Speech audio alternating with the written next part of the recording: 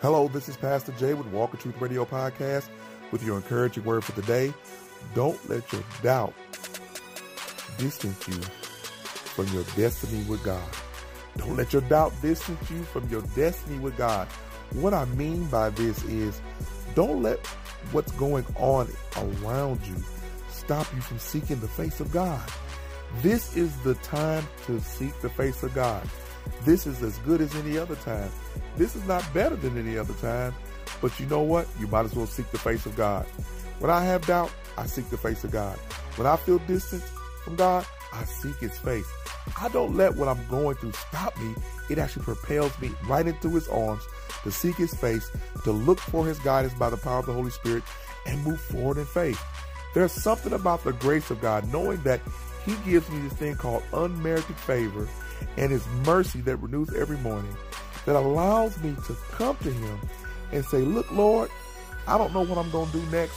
I understand that I don't understand much about this world, but you know what? This is your world and I'm your creation, and you're going to need to guide me through this.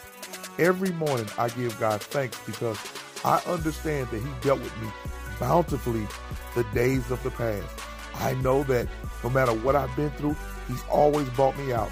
And sometimes I can even look back and laugh because guess what? It's not as bad as I thought it was going to be because God was in the equation. So I want to encourage you today. Don't doubt. Don't let the things that happen to you direct you or distance you from the destiny that God has for you.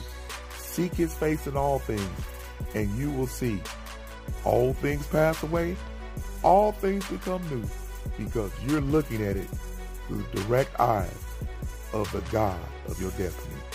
This is Pastor Jay with Walk of Truth Radio Podcast. I always want you to be encouraged, to be blessed, and be at peace. And always remember, walk in truth. Peace.